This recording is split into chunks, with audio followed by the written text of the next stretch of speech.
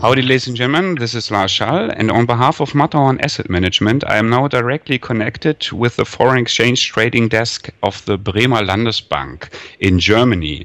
And I am now connected with the chief analyst of the Bremer Landesbank, Folker Hellmeyer. Hi, Folker. Hi, Lars. Good to hear you. Now, I should mention, dear listeners, that we record our conversation on Friday, September 18, 2015, and I mention this because yesterday the Federal Reserve in the United States decided to leave interest rates unchanged. So nothing new in the West, you could say. Does this come as a surprise to you, Folker, or was this already anticipated in your annual forecast for 2015? We did forecast in particular that there won't be a real turn in the interest rate environment in the U.S.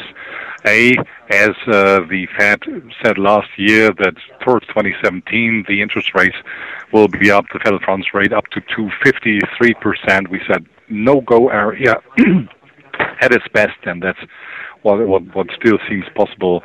We may see something like a dent on the interest rate side towards 0.50%. But not a real change in the interest rate policies. And we also said that we will probably be talking about QE4 in the fourth quarter 2015. And in fact, good sources in the US are exactly starting this discussion about QE4 now. And why would you say it is impossible for the Fed to for an interest rate hike?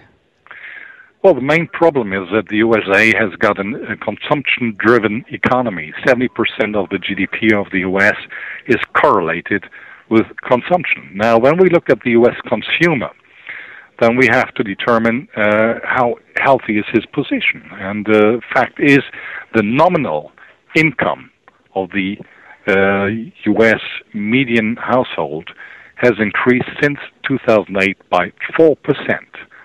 Whereas the consumption loans have increased by 28%.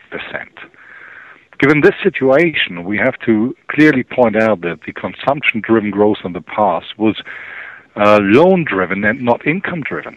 And in that respect, the turn in the interest rate cycle would mean that the U.S. consumption will be hampered going forward, running the risk of a recession of the USA. And as the Federal Reserve is determined to foster sustainable growth, basically they are in no position to change this interest rate environment as long as the income levels are as dire as they are. Now, in the aftermath of the Fed decision, stocks rallied, bonds rallied, so did gold and silver, while the dollar fell. No surprise here either? Well, yes and no. I'm not surprised on the dollar side because, I mean, one of the anchors of the dollar firmness of the past 18 months was the expectation of this turn in the interest rate cycle in the USA. And this is not happening, thus the sell-off in the US dollar against on the currency side and the foreign exchange markets as well as against gold and silver makes sense and was expected. The situation with the bond markets also makes sense. We are seeing a new positioning by markets after this event, where they seem to expect that the bait of an interest rate change in October or December is not really being taken seriously. Thus, we're seeing here positioning, expecting a longer-term, benign interest rate environment in the USA as well as in Europe. That makes sense also. The equity markets reacted quite differently. First of all, they went up because, of course, now we still have honeymoon time with low interest rate environment in the whole West. But then we've seen a sell-off, and a quite market sell-off, in particular today also in Europe, where we lost roughly 3% in the DAX, for instance, or in the Euro stocks. And given that situation, it also makes sense. First of all, a relief. Well, we keep the low interest rate environment, but the second thought was also, well, it does mean that the growth pattern of the U.S. economy is not matching the expectations, and that is reason for the sell-off. But I promise you, Lars, it will be also limited. We may see a sell-off. Markets are very volatile for a couple of days, but we will find a bottom because America's got an asset-driven economy. The economic cycle depends also on the valuation of the real estate sector and the equity markets, and thus we will see, in case of emergency, we will see covered intervention. Okay, but will we see more efforts to prop up those markets? Well, what I expect is, as in the past, when if equity markets are coming under strain, under pain, then we will see very strange movements in the last hour, last minutes of trading in the U.S., where it's all being pulled up again. And this smells, of course, of action by the so-called Plunge Protection Team, or in proper words, the Working Group on Financial Markets, which had been implemented in the late 80s by the government of Ronald Reagan. Yeah, and it includes the Treasury Department, the Federal Reserve, so several member banks of the Federal Reserve, in particular in New York. And yeah, pretty much these are the entities we are talking about. The CFTC or the SEC, so those guys who have to control each other in a real system of free markets, right? They control each other. Yeah. Are hanging together in order, as Hank Paulson, as head of the Treasury, said back in, I think it was in 2000. Let me think about 2009. We said we are sitting together to find a common agenda, etc. I mean, this is basically giving up the free market principle in the financial sector of the USA. This teamwork in the Plunge Protection Team. Okay, Folker, let's talk about conflict of interest here. When we talk about the Federal Reserve, we have to talk about the Federal Reserve Bank of New York and the member banks of the Federal Reserve, which are pretty much the owners of the Federal Reserve Bank of New York. Those member banks are those who hold the largest short position at COMEX in the gold market. Is this a conflict of interest? It is a conflict of interest. I mean, if you look at the textbook of the perfect market, it requires a poly, so many participants. Also good as a shock-absorbing element. And what we see is that in U.S. Future markets, in particular in the precious metal area, you have roughly 5 banks running the whole business. And that is a monopolistic oligopoly. And of course, that means that the risk of manipulation, given that structure, is extremely high. And if you look then at the Working Group on Financial Markets and the very close ties between Treasury, Central Bank, and those New York City banks, then it's getting very obvious that these markets are being shifted around in a very, very funny way. I mean, if you look at the trading patterns of precious metals throughout the last 4.5 years, we've seen something which you haven't found in the history of financial markets, given the market development. So that spells, that flashes a red light on the free market principle in precious metals. Yeah, and when we talk about the short position of those banks, we have to address the problem that the price finding is, or the price discovery is driven by the paper market at COMEX.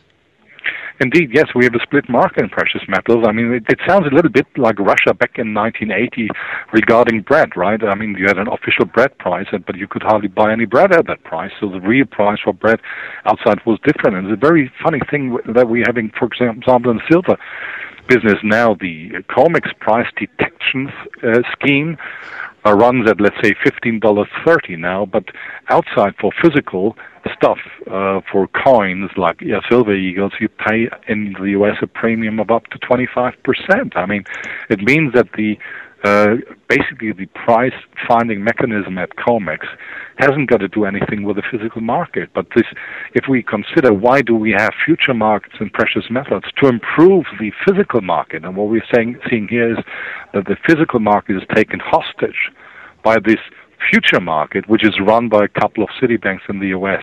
This is utmost ridiculous, in particular if you want to stand in for a free market principle. In the long run, would you say that you would be very bullish for gold? on the long run, I am. I've been bullish since 2001.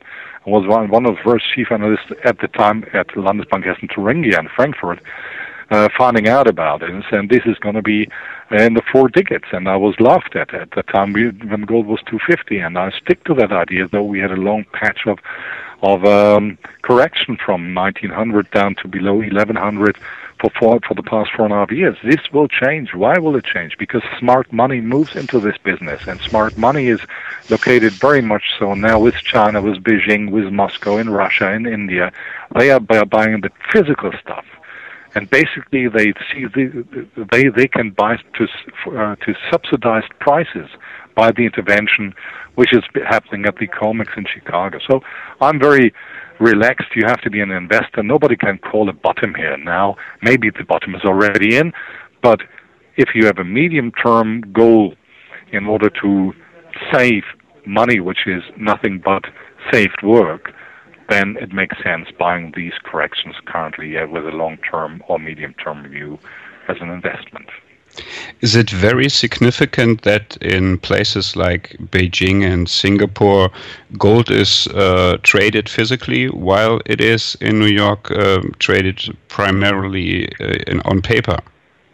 Indeed, that is a context. I mean, paper markets are not necessarily bad as long as they support the physical markets and the functioning of these physical markets in the sense of the invisible hand of Adam Smith. Right, but this is no longer the case in the U.S. It is a case in the Far East physical markets, in particular in China, Hong Kong, and in that respect, these markets have, in my eyes, a much better standing, given their market function, than the COMEX, and they will prevail at the very end. There's no doubt about it. Look, Lars, we have a situation where these emerging market countries are fed up with the West because we kind of constantly break our word. We are not sharing powers in the IMF and the World Bank because the U.S. denies it to these emerging market countries. They had a world GDP share of roughly 25% back in 1990. Now they are standing at 58%. They are standing in for 85% of the world population. They control 70% of the world currency reserves, and now they emancipate themselves from the West by setting up a counter institution to the IMF, the New Development Bank, by setting up a counter institution to the World Bank, which is the Asian Infrastructure Investment Bank, by setting up own payment systems in competition to the SWIFT system, which was supposed to be abused against Russia. Now the Chinese set up Sept, the Russians have a new system. They emancipate themselves. They build up a big physical gold store, and that makes sense, and that will prevail. That will have the trend impact going forward if we have a time frame of 3, 5, or more years. Okay. However, China's official gold position now, do you think it is rather ridiculous? I think the Chinese know how to play statistics, right? They are quite inventive. By the way, I think the economic statistics are more reliable than those of the U.S. There's a bit of a provocation, but what they do with their gold holdings, their official gold holdings, I think, is underreporting it by a large degree. When we look at really the numbers being shifted around in physical markets, imports, exports, production in China, mainland itself, then these numbers do not make any sense. They are higher. They don't want this to be known, but eventually, when the time is right, they will tell the world in order to gain credibility. Yeah. Now China, with its large foreign exchange position, it used it to boost the infrastructure project One Road, One Belt.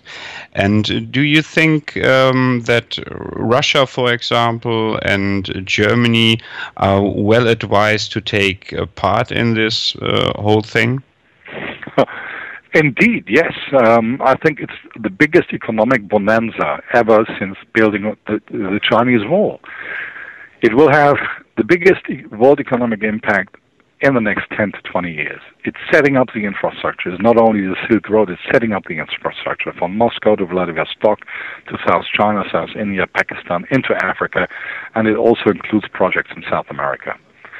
And what's happening is here, one thing is building these roads, these railways, seaports, airports, etc. But that is a big issue because it's quantitative growth with a high use of commodities. Like you need concrete, you need steel, you need copper, you need everything. So the low commodity prices, which are currently prevailing, won't prevail very much longer, because we will see this in the statistics and the economic statistics setting up these things from next year, June onwards. But it's the second point. It's not only a primary growth engine, it's a secondary and tertiary also, because what is happening that we will get hold of 1.5 billion people who are at the rim of the world economy due to a lack of infrastructure, which you pull into the middle of the world economy. So there's a secondary effect, a third effect, and that is smartness by the Chinese, by the Russians, and that is understood in Delhi, in India, it's understood in Brasilia. And if we don't take part as Europe, as one of the leading export engines of the world, we will miss out on the biggest economic bonanza. And it's happening through sanctions, by the way, now against Russia. Siemens was supposed to be part of the railway from Moscow to Kazan. They were dropped out due to the sanction. Alstom was designed to take part in the high-speed railway from Moscow to Beijing, a $250 billion project. They were kicked out. The Chinese are doing it now, so don't underestimate the growth pattern going forward for China. So something is happening there, and if we drop out through unsensible foreign policies in the European Union and in Berlin, then we will pay a dire price of not taking part in potential growth patterns of the world economy.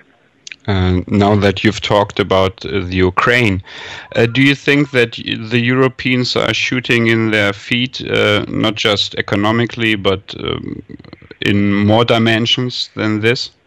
Yes, I think so. And I had an interview last year on German TV with Frank Meyer from NTV, and it's called Wir werden am Ende den Preis bezahlen. It's still on, and people should look at that. It's 9 minutes. I said what's going to happen if we go down this path of sanction furthermore. And all the forecasts I gave in that interview, it was in March 2014, have turned into reality. So Berlin seems to be pretty much deaf, as well as Brussels. But why is this the case? Don't ask me, do ask them, because if I said something on this issue, I would run the risk of supporting conspiracy theories, and on that count I will miss today. Okay, but then let us address one thing vis-a-vis conspiracy theories, because you are one of very few outspoken people active in the banking industry talking about the Plunge Protection Team, and B, in the past it has been said that the Plunge Protection Team is a conspiracy theory. Well, it's not. I mean, let's talk about Hank Paulson, who was at the helm of the U.S. Treasury and before that at the helm of Goldman Sachs. And he was stated in an interview, I put that down in my book, Endlich Klartext, Finally Outspoken, back in 2008. He said, we are hanging around together to organize a common agenda. So there is no conspiracy theory about the Plunge Protection Team. It's true, it's there, and through unusual trading patterns in the historic context, we can implicitly prove that they are active. Yeah, and you said that quantitative easing will continue. Now, since quantitative easing is in full gear, so to say, it is not reflected in the price of gold. Why is this the case? Is this an indication of the quote-unquote invisible hand of the Plunge Protection Team? Well, also yes, but I think if we talk about gold, we talk about a different issue. Gold is it's a barbaric relic, as some people said, but it's basically not. It's the only currency that survives the last 5,000 years. And it always works out, in particular, in a real crisis. If you were in Moscow back in 1990, gold would pay you everything. In the Argentinian crisis, it would pay you everything. If you're hanging around now somewhere in the Middle East and you have a couple of ounces of gold, it buys you anything. Right, so it works. You can't print it. You can try to print it at the COMEX, but you can't print it in real terms. So what we're talking about is it's basically counter issue to the Western financial system. And in that respect, people deal with that from the current system. Paul Volcker, when he was at the helm of the Federal Reserve, went through this iffy issue where gold hit 800 in 1980, and later on he said in interviews, the only mistake I made was not to intervene against gold. Now, if we take the remarks from the finance minister of the UK back in 1999, he said, well, if we didn't intervene back in 1998, we were looking into an abyss. What we can say, take from these remarks from Paul Volcker as well as from the treasurer of the UK at the time, is that manipulating precious metals markets is part of central bank business today. Would you say people should take a look at the documentation that was gathered by the Gold Antitrust Action Committee? Well, I like them. I must say, I think most of what, if you want to find good analysis on precious metals over the past 15 years, then you should read Gata, then you should read Le Metropole Café, Bill Murphy, etc., etc. It's not that I sign everything they say, but if you compare it to what is being given at analysis at, let's say, the city banks in London or in New York, then the quality of this kind of analysis beats the mainstream analysis by an extreme percentage. When we are talking about gold and central banks, do you think it is some kind of a fraud that the central banks issue their gold that they hold on the same position that the gold that they lend out in their accounting? Yes, I think the fractional system which we have in futures markets is very, very critical. We are reaching points at the moment where one physical ounce is being lent out more than 250 times via the COMEX, right? So on 1 ounce physically shown in the vaults of the COMEX, you have 250 claims, basically. And we haven't seen anything like that beforehand, and it spells real danger going forward if you rely on physical deliveries in the COMEX. And do you think that the physical gold of the central banks of the West is in place somehow? Well, if we look at the import statistics by China, for instance, over the last few years, we have to raise our eyebrows. Where's all this physical stuff coming from? And in that respect, the gold holdings that are shown on the balance sheets by central banks may not be of that quality they claim it to be. It may very well be paper claims on future productions rather than the physical stuff itself down the store. Do you think, for example, that the Deutsche Bundesbank is a good custodian of the German gold if it leaves so much gold in New York City? Well, I've got a very good relationship with the Bundesbank, to start with that. And I think they are very wise to get the gold back. And I think it's unwise to have such a long period of time until it's being delivered. Gold in this world today is an issue where you can issue a new currency on. And I wouldn't like to have that stuff down in somewhere in the US or in London or in Paris. I want it at home. Yeah, and would you say a gold reserve that you do not have in your own possession on your own soil is no real gold reserve? It's a paper claim, full stop. And given given these current environment in the precious metal markets, as I said, with a hypothecation of gold at the COMEX of 1 to 250, given the fact that we know that the physical flows are going into Far East, into the emerging market countries, I would be very, very interested as a central banker to get the holdings all back home, full stop. But I know so far that the schedule of which has been agreed upon by the US and the Bundesbank has been fulfilled, and that the quality that has been delivered, it has been checked whether the quality of the gold is there. The quality is fine, and so far they met the agreement. Okay, thank you very much for this conversation. You're welcome.